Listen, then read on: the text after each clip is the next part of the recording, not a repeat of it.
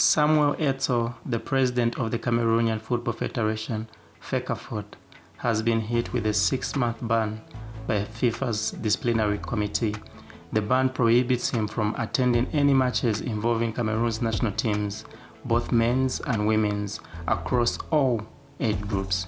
The decision stems from an incident that occurred during Cameroon's Under-20 Women's World Cup match against Brazil in the round of 16 on September 11, 2024, held in Bogota, Colombia.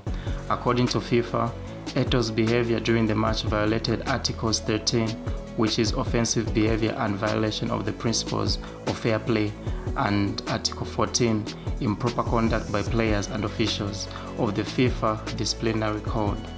The specific details of the incident haven't been disclosed. This is a significant blow to the legendary Cameroonian footballer who has transitioned into a leadership role within the national football scene. The ban prevents him from being physically present at the matches for the next 6 months, which could limit his ability to influence and inspire the teams. This situation is likely to be a major talking point in Cameroonian and international football circles. Samuel Eto'o has been in the news of late for all the bad reasons.